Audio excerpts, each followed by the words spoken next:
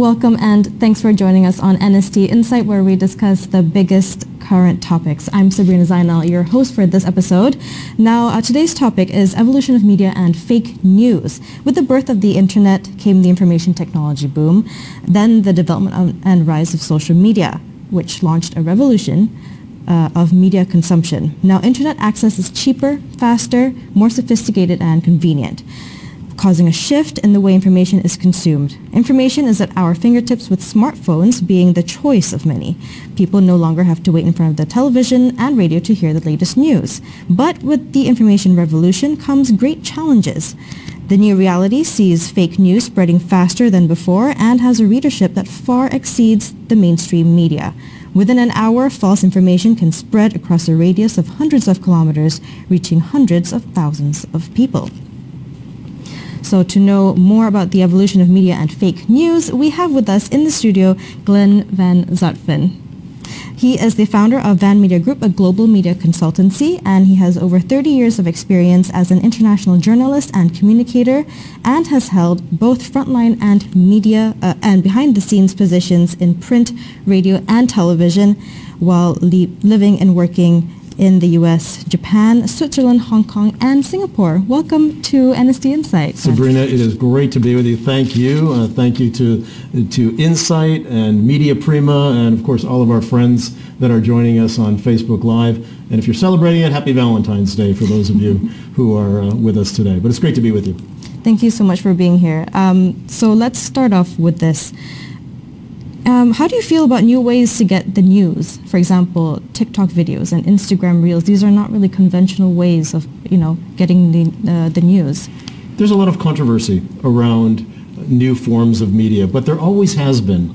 There has been controversy from the earliest days of newspapers, yellow journalism when it first started, and the way that young newspapers 120, 150 years ago handled the news as well. And then, of course, we had radio, and then TV, and internet, and new media, etc. So there's always been something that has disrupted media. And in the last 5 years or so, we have seen this more than ever. As we look around the world, different studies, different markets tell us that somewhere between 40 and 70% of people get their daily news content from a social media site. So this is something that is absolutely urgently important, that we understand what's going on and how we face it in the future. Do you think then that social media could take over from traditional media? It's a huge question, and lots of people way smarter than I are looking at that and studying that very question. I don't think so.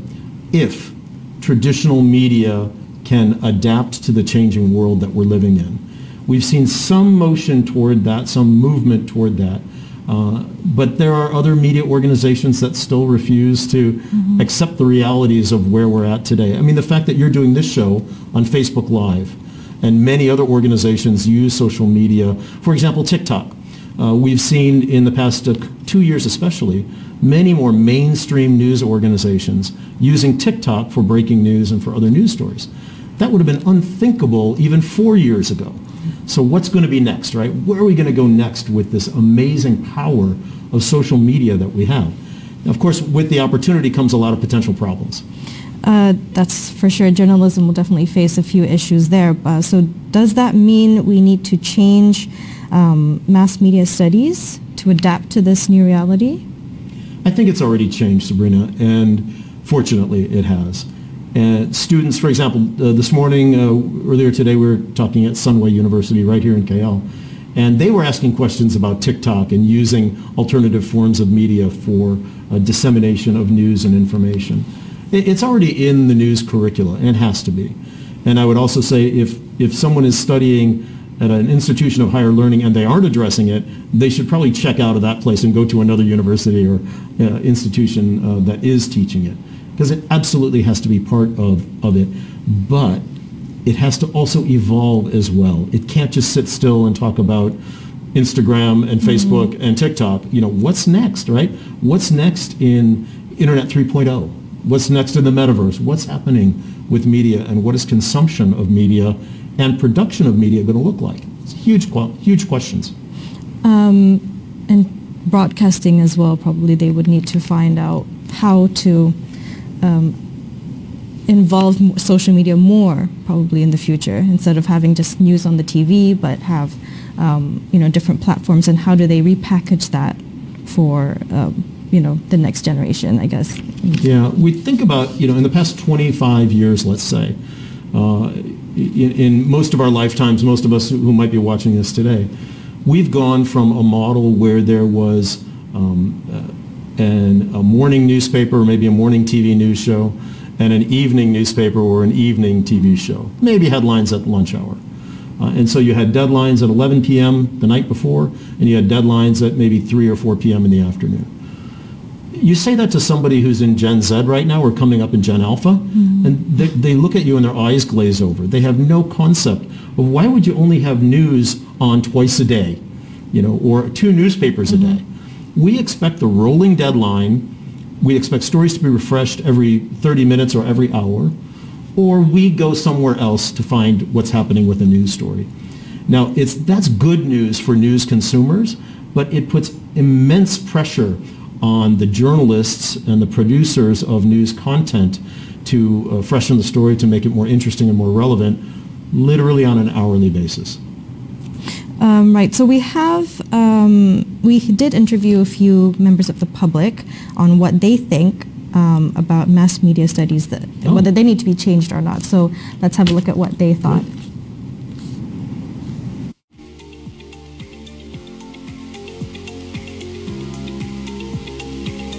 I mean, those who are active in social media,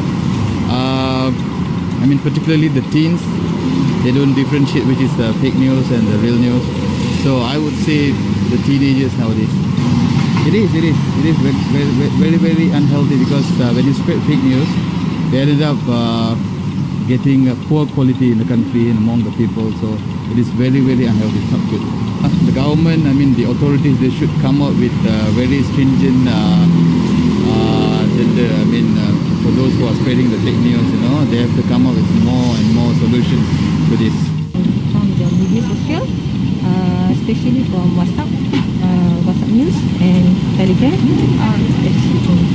Fake news normally comes from individually or personal blog, and the real news which comes from bernama and other related official website because of their personal content on their personal blog or any other. Okay. What action should be taken against the people who spread fake news? They can pursue by the reminder first, and then up to the authority to take serious action on them. When I read about the fake news, then I have to find other things that relate to the fake news and the news, whether is it fake or not. So I have to find other sources. Other sources for me to see is it a real or a fake news. Maybe other than publicity or popular, maybe it just to get the attention. Yes, the attention, and then just want to make it viral, just to tell the younger people or other people that fake news is huge problem for us, because fake news can be spread easily, and maybe it must create an act, maybe just go to prison.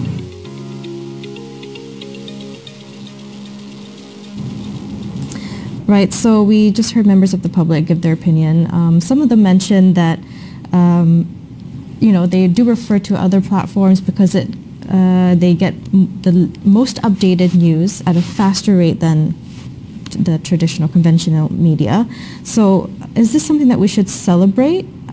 Because it's the spread of information without borders, but then you have, on the other hand, you have how valid are these facts, because they're being just spread out there at such a faster rate. The old saying, the devil is in the details, right, really comes to mind here, Sabrina. And of course, I will always argue as a news professional for some 30 years that we should get as much news to people as fast as we can, as long as it's accurate and as long as it gives context, right? Having said that, and this is not a new problem, the desire to rush to get news out first before somebody else does has been a problem that goes back many, many years, actually many decades. So yes, it's good that we're getting these different sources of news out. The problem often comes down to verification. I know we'll talk about that a little bit later, but making sure that the news is accurate, correct, in context, and that is where I think the challenges lie. It's not just anyone can get news out, but it's got to be right. It's got to be correct and accurate, and that's the challenge with social media, where everybody's putting everything out and then sharing it so quickly. Sharing first without even fact-checking, probably in some cases, I think. We've seen that often, right? You know, every day there's some kind of a case where somebody puts something out in the media and didn't bother to check the facts, check that the video was accurate or the photograph was accurate or whatever. So we have to be really, really mindful and really careful. But also news consumers have to take on a certain amount of responsibility themselves. You know, they have to appreciate, and any of you watching this today, you have to appreciate that what's out there and fed to you on your news feeds every day on whatever social site you're on might be true. Hopefully it's true, but it might not be. And we need to take some ownership in figuring that out as news consumers. I agree, but I guess as consumers, people are very attracted to viral news or a news that has been kind of sensationalized just to get the eyeballs or the page views. So this will definitely affect kind of our society in some way. Do you think our well-being and harmony in this country will be affected by this sort of behavior or this sort of kind of goal to, you know, update people as soon as possible, especially hot news? Yeah, sure. It can impact everybody in Malaysia, in anywhere across Asia, in the Western world. We have already seen some really devastating effects of bad news, wrong news. Just look over the course of the pandemic.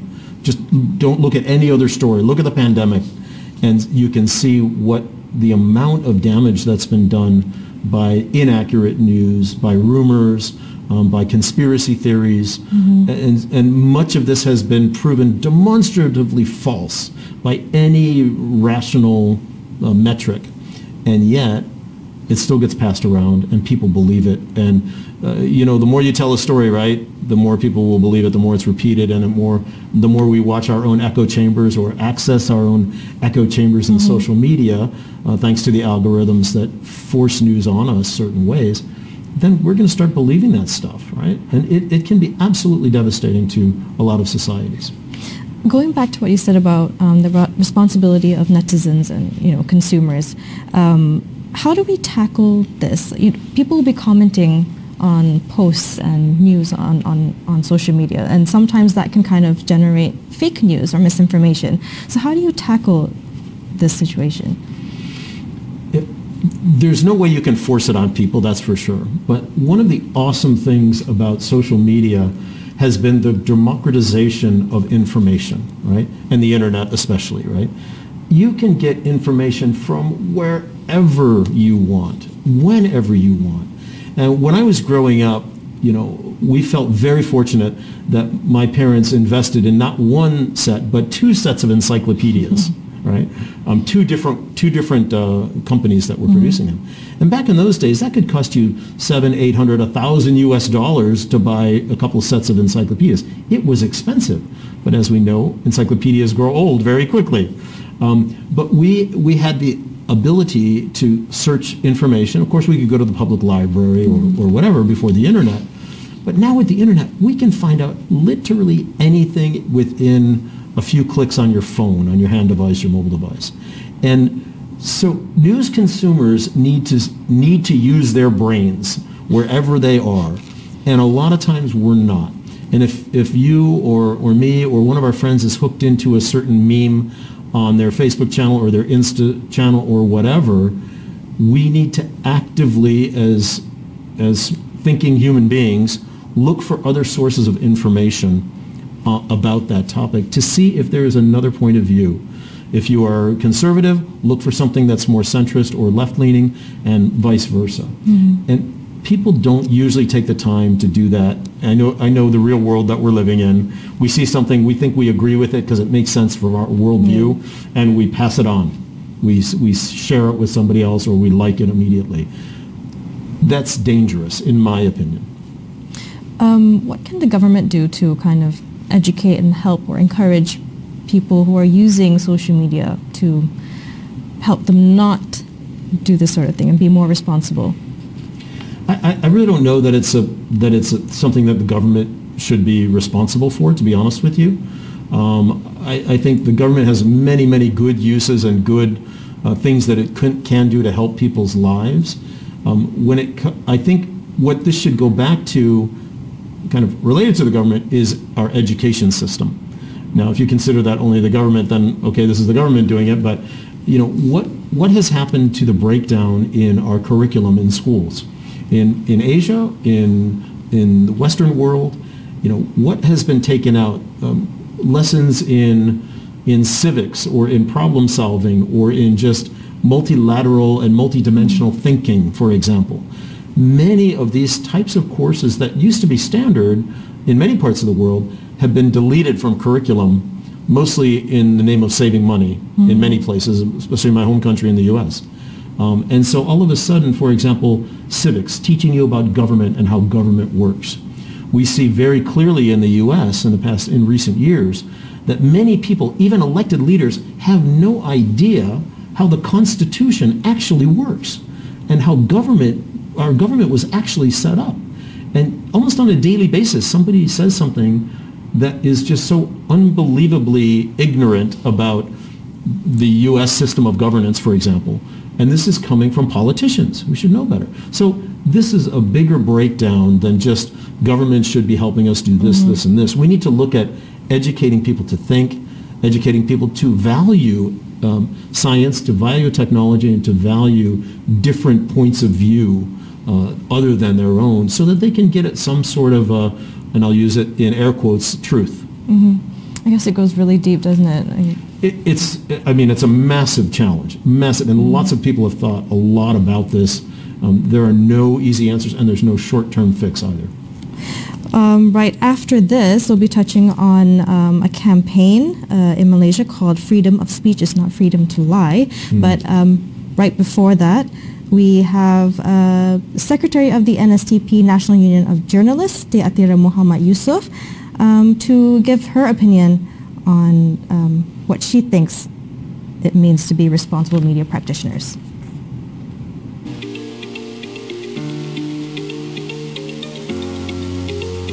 Throughout the years, the media has gone through several changes.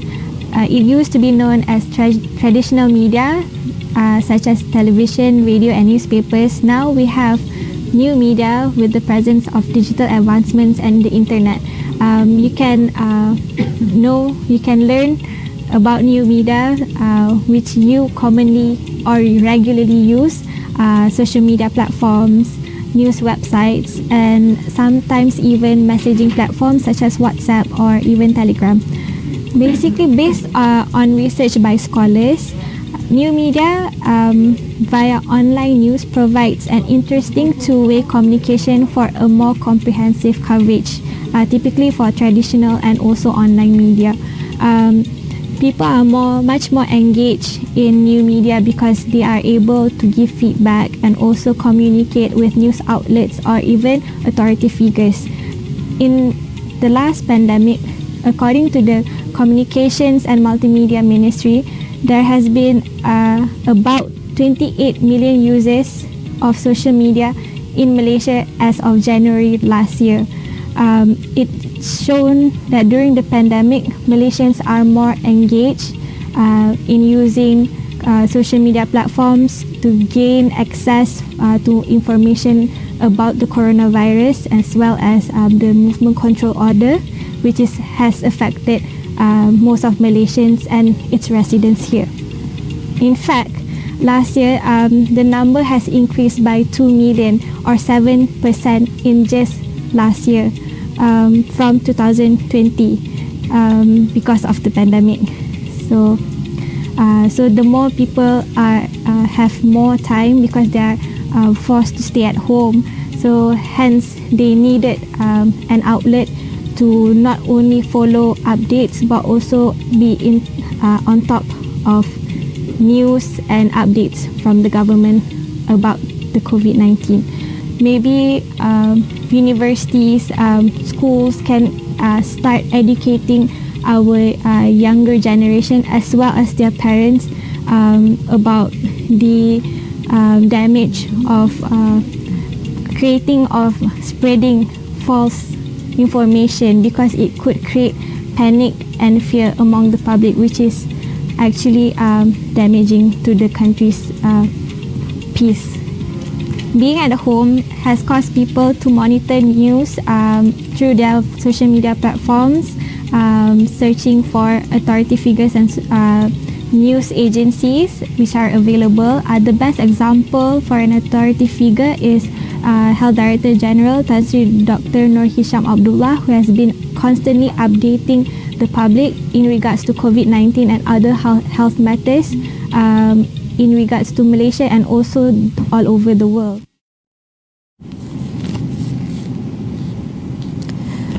So that was the Secretary of the NSTP National Union of Journalists, Teatira Muhammad Yusuf.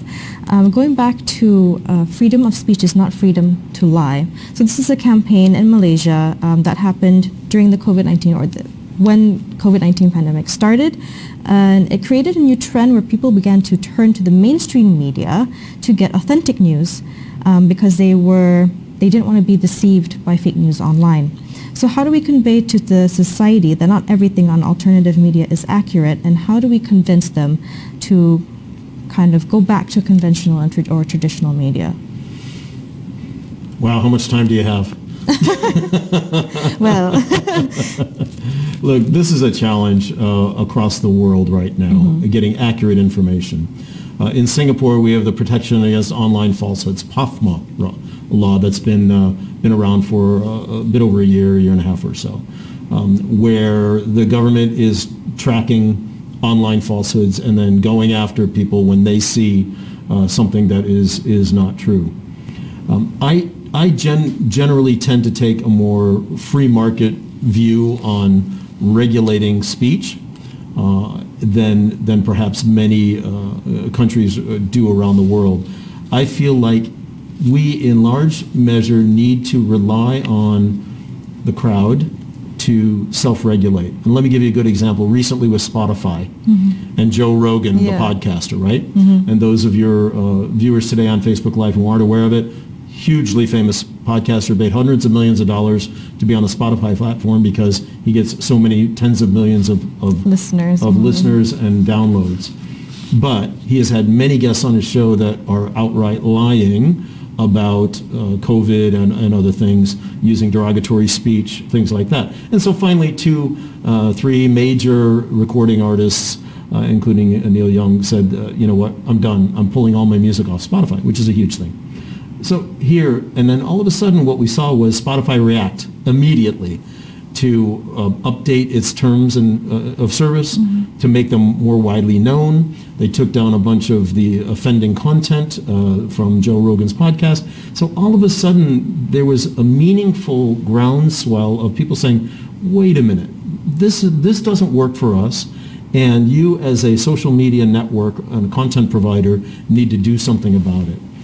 To me, I like that model because it is organic. It comes from people that are, saying, I'm not going to put up with bad content or content that's wrong.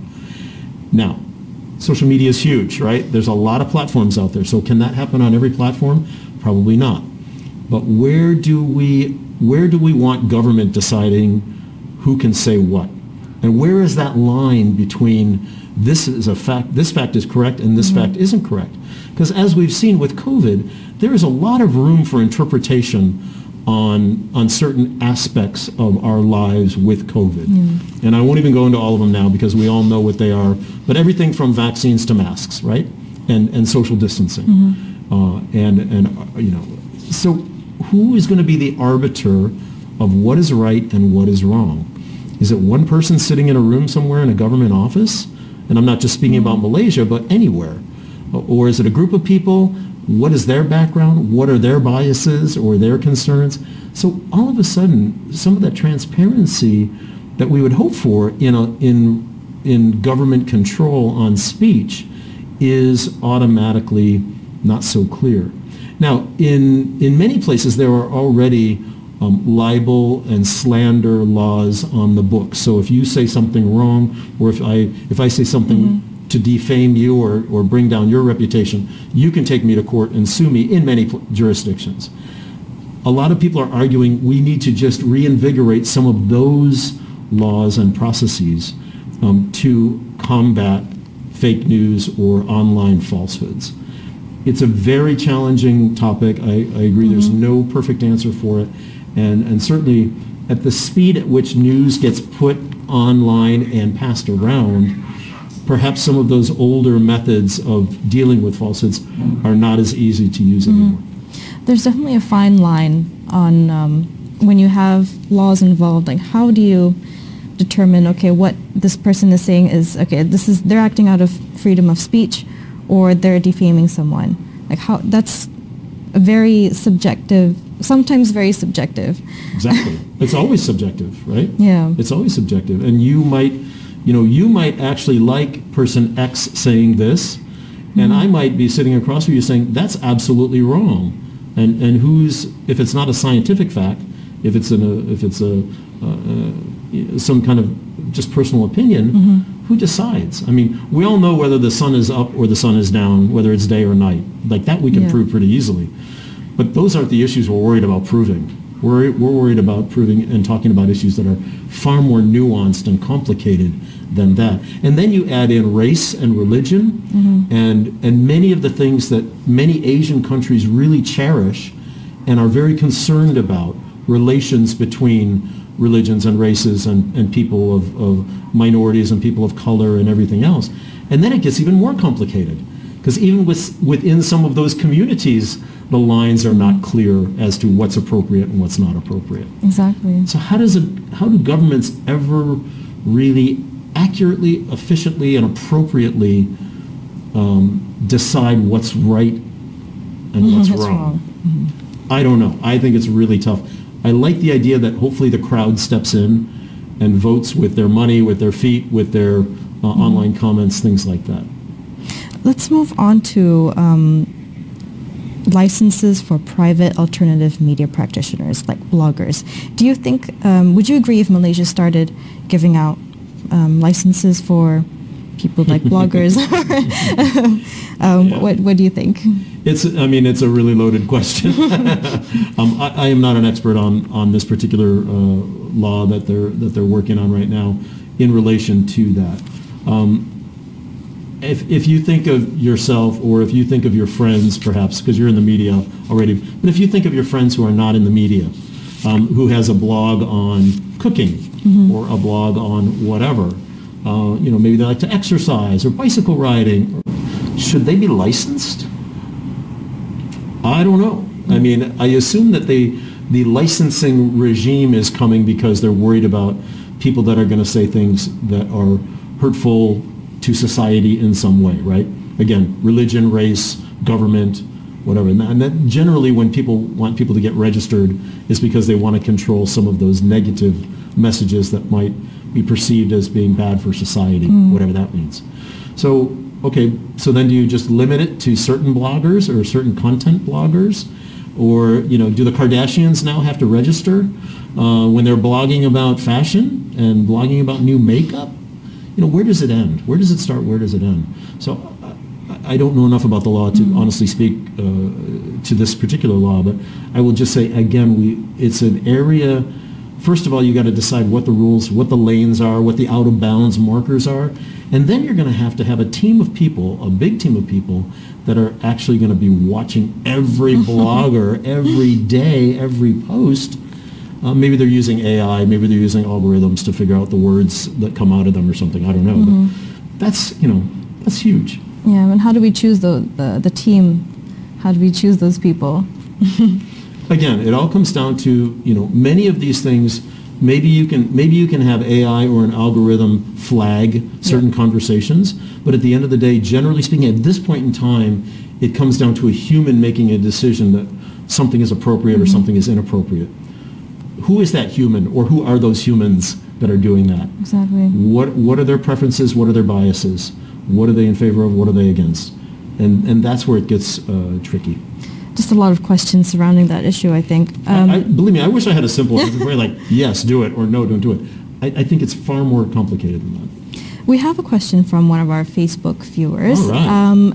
He's saying it's interesting to see folks wanting the news first. So how do you balance getting the news out versus the best news? Neil Humphreys is a multi-award-winning author of 25 books on Singapore. I know him well. He's my co-host on Money FM. Thank you, Neil, for the question, the shout-out. Glad you're watching today from Singapore. How do we get the news out? How do we get it out best? Again, I think it comes back to education. I think it comes back to having training for journalists from a university level, let's say, where people are actually taught how to be journalists. Maybe it sounds a little bit old school, but how do you source information? How do you go out and do proper interviews with not just one person, but with a variety of people to understand the nuance, the history, and the circumstances surrounding the stories. And so I think it's really important that we train every generation of not only journalists but content producers to look at the issues they're covering, again, whether it's news or whether it's sports or something fun or entertainment, cover it in a way that's meaningful, that makes sense. Don't take money to cover a story. Don't take free stuff and not divulge that you've gotten free stuff to write a review on a new handbag or a new whatever.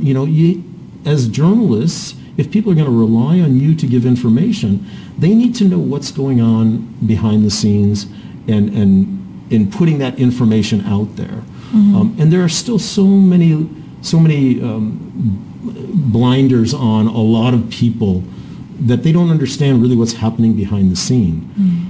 So I think transparency and training are the two best ways that we can get news out there. But I'm okay with news going out on social media networks. I'm absolutely okay with that. I just think it has to go out in a way that's presented honestly, openly, transparently, and with good journalistic practice behind it. So for fake news, if we don't control it now, what would be the impact on the society in the future? Yeah, there's a huge debate on whether we should even call it fake news or online falsehoods, right? I tend to lean more toward the online falsehood because the fake news is charged with a lot of emotion in recent years. So how do we get it out there? How do we control it? And media organizations like Media Prima and others work very hard every day with writers, reporters, editors, trying to put out the best product that they can put out that they believe is correct. And that is always going to be where people go. I happen to think that, and I am predicting that within the next couple of years, if not sooner than that, media consumers are going to start to gravitate back toward traditional media organizations that they perhaps trusted in the past, but maybe kind of got away from in recent years in favor of news being passed around on Facebook or on Instagram or TikTok or whatever, because it was just easier and more fun and aligned with their own thought bubble. But I think people are tired of that. I think people want to get back to feeling like they can trust the news that they are being given. And that, I think, is the huge opportunity for traditional media outlets to come back into the game and say, look, we've always been here. We've always been trying to do the right thing and do it in a really intelligent and trustworthy way. Come back to us.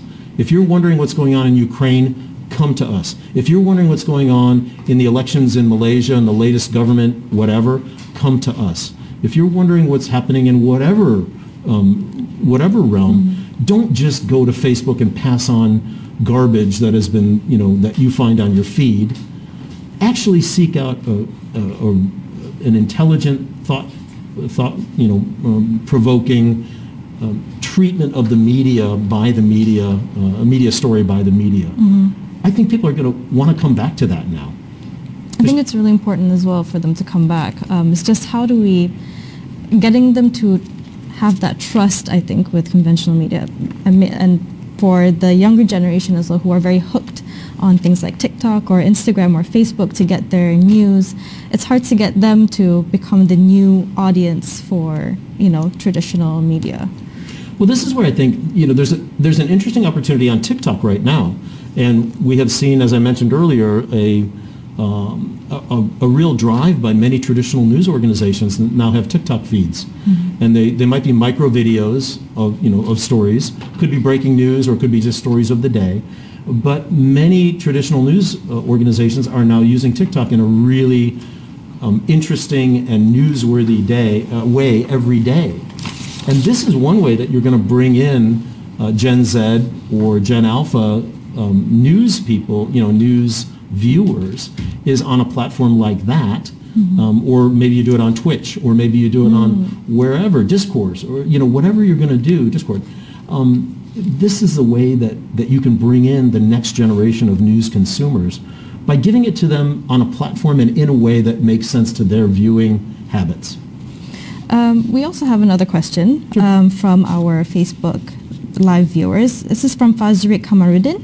He's saying, "Hi, Mr. Glenn. What is your best moment as a journalist, and what excites you the most for the future of media?" I'll take the second question first. Technology is what excites me the most, because it is never ending, it's never stopping. Again, if you even went back 3 years ago or 4 years ago, and started your history of news there, where we are today is just unbelievably different. And 20 years ago, or 15 years ago, we were talking about citizen journalists, right? Everybody with a phone could be a reporter. Well, we figured out that that's actually not true. We figured out that journalists and reporters actually have skills that everybody else who just has a phone doesn't have. And at the same time, too, we want to understand, it's not enough to just show us a car accident after the accident, right? And assume that one party was at fault or another. We see this all the time. There's a platform called Stomp in Singapore, Singapore Press Holdings, and people always post these videos on Stomp of an event, right? Something happened, but there's never any context around it. Like, what happened just before? What happened just after? Who was involved? What were the circumstances?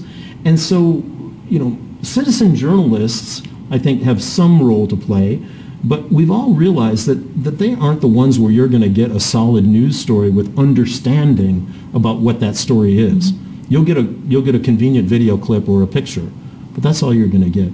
So I'm excited about how technology can move forward, can advance in a way that will let us see more stories from more places in the world, places where there aren't news bureaus for the major news organizations, but where we can rely on getting good information.